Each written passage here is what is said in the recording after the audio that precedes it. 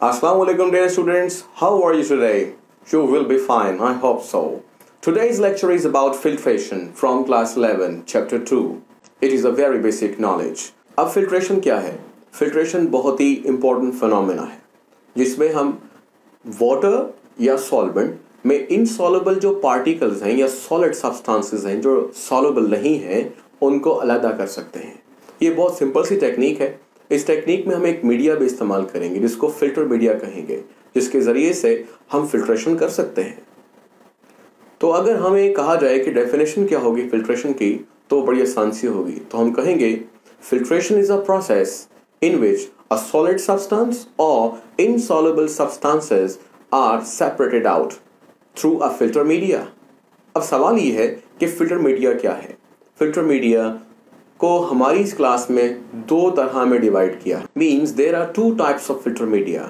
Number 1 filter paper and number 2 is crucible. Filter paper जैसे नाम से पता लग गया, पेपर मतलब पेज है एक स्पेसिफिक जिसको हम वॉट में नंबर्स देते हैं जो उनकी पोरेसिटी की बुनियाद पर है. सुराख होते हैं छोटे छोटे से.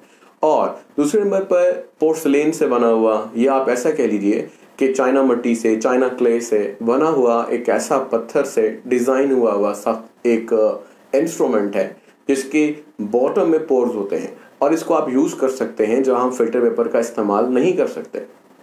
इन दोनों में थोड़ा सा फ़र्क है. फिल्टर पेपर से आप फिल्ट्रेशन कर सकते हैं और क्रूसिबल से भी. लेकिन कुछ ऐसे सब्सटेंस जैसे मिसाल के तौर पर एसिड्स, बेसिस, ऑक्सीडाइजिंग और reducing agents can react with the filter paper and this difficulty can be removed by using crucibles. Anyhow, पहले हम फिल्टर पेपर की तरफ चलते हैं कि फिल्टर पेपर का इस्तेमाल हम कैसे कर सकते हैं. हमारे इस सिलेबस में दो तरह से फिल्टर पेपर को हम डिज़ाइन कर सकते हैं. एक डबल फोल्डेड जो कि एक सिंपल कोन होगा, जबकि दूसरा हमारे पास एलिवेशन और डिप्रेशंस पर मौजूद एक फ्लूटेड फिल्टर पेपर होगा. और फ्लूटेड फिल्टर पेपर को कैसे बनाना है और या फिर डबल फोल्डेड फिल्टर पेपर को कैसे बनाना है इसको देखते हैं. अभी देखें, इट्स सिंपल फिल्टर पेपर. इसको हमने फोल्ड करना है वन टाइम. जब इसको आप ऐसे फोल्ड कर लेंगे सिंपल से वे के अंदर तो फिर दोबारा से फोल्ड करना है, इसलिए इसको टू फोल्ड फिल्टर पेपर कहेंगे. लेकिन फिल्टर पेपर को आपने ऐसे फोल्ड करना है कि अब के बार जो एजेस होंगे वो इक्वल नहीं होंगे, स्लाइटली अनइक्वल. मतलब टू नीचे हो गए टू फोल्ड्स और टू फोल्डेड साइड वो थोड़ी सी ऊपर हो गई. अब आपने क्या करना है, अब इसमें कुल 4 लेयर्स हैं. अब उन 4 लेयर्स में से जो 3 लेयर्स हैं उनको आपने एक साइड पर रखना है ऐसे करके, और जो एक साइड है उसको दूसरी तरफ रखना है. इस तरह से ये फिल्टर पेपर तैयार हो जाएगा और इसको आप किसी भी फनल के अंदर थोड़ा सा अगर उसको पानी के साथ अगर आप वेट कर लें तो ये रखा जा सकता है किसी भी फनल में. और फनल का इस्तेमाल कर कर हम बड़ी आसानी के साथ इसको यूज़ कर सकते हैं. अब बात आती है दूसरे फिल्टर पेपर को कैसे बनाना है, मतलब फ्लूटेड फिल्टर पेपर को. तो टेक्निक थोड़ी सी डिफरेंट है. इसके अंदर आपने वही 1 टाइम फोल्ड करना है, फिर 2 टाइम फोल्ड करना है, लेकिन इस दफ़ा सब एजेस को इक्वल रखना है. ये आपने फोल्ड कर लिया. अब फोल्ड करके क्या करेंगे, फोल्ड करके थोड़ा सा इसकी क्रीज बना लेंगे ताकि आपको समझ में आ जाए, कुछ बात आगे जाके पता लग जाएगी. अगेन अगर चाहते हैं तो और इसको इसी तरीके से, पहले 4 लेयर्स थी समझ लीजिए, अब 8 हो गई हैं, 8 फोल्ड्स हो गए. और अगर आप इससे ज़्यादा करना चाहते हैं तो और भी इसको फोल्ड कर लें. इस तरह ये 16 फोल्ड्स में चेंज रहेगा. ये डिपेंड करता है कि आपका फिल्टर पेपर कितना बड़ा है या किस फनल में आपने उसे रखना है. अब आपने इसको हाफ खोल लेना है ऐसे. इसमें एलिवेशन और डिप्रेशन आ चुके हैं, लेकिन इसको फिर दोबारा फोल्ड करेंगे जहां जहां क्रीज बनी है. 1 टाइम एक तरफ फोल्ड कर लीजिएगा और फिर दूसरी दफा उसके ऑपोजिट साइड पर, फिर दोबारा से देखेंगे तो अब इस साइड पर और फिर दूसरी साइड पर और फिर इसके बाद इस साइड पर और फिर लास्ट में ऑपोजिट साइड पर. यानी एलिवेशंस और डिप्रेशंस आपके पास होंगे. अब आपने इसे खोल लेना है और खोलने के बाद आप देखेंगे कि ये एक इस तरह का फिल्टर पेपर बन गया है। इस फिल्टर पेपर को अब आप किसी भी फनल में या कोन लाइक पोर्शन में एडजस्ट कर सकते हैं।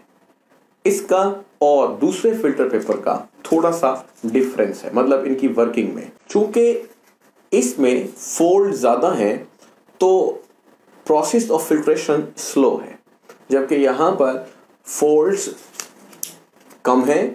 फोल्ड्स कम से मुराद ये है कि एक जगह पर नहीं है, बल्कि वो सरफेस एरिया बढ़ा रहे हैं ताकि ज़्यादा से ज़्यादा कोई चीज़ फिल्टर की जा सके। तो it is called fluted filter paper and it is called double folded. अब हम बात करते हैं क्रूसिबल्स की। क्रूसिबल्स जैसे कि आपके सामने है गॉथ क्रूसिबल।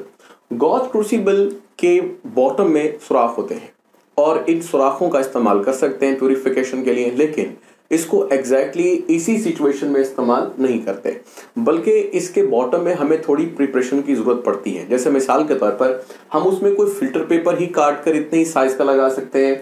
इसी तरीके से अगर आप चाहते हैं कि उसके अंदर हम फिल्टर पेपर नहीं रख सकते, फॉर एग्जांपल एसिड को आपने फिल्टर करना है, तो फिर आप उसमें रख सकते हैं ग्लास वूल रख सकते हैं। इसकी जगह पर आप एस्बेस्टॉस मैट भी रख सकते हैं।